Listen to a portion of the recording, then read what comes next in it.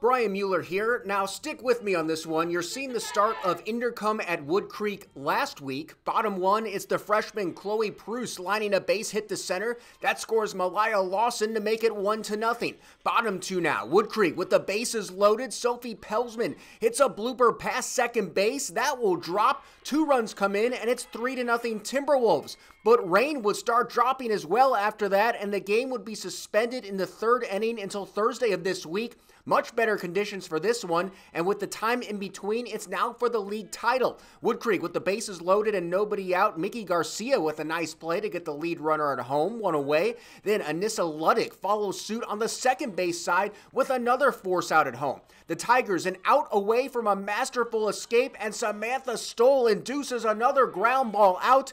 Inning over, and it's still 3-0. Mary McNeil back in the circle for Woodcreek, gets one of her 7 Ks to start the 4th.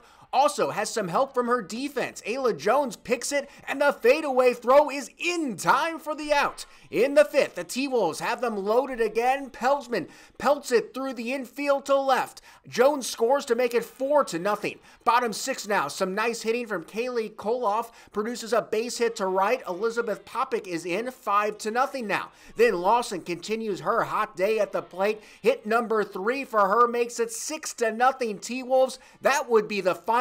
And thanks to sweeping the season series, Woodcreek is your Capital Valley Conference champions.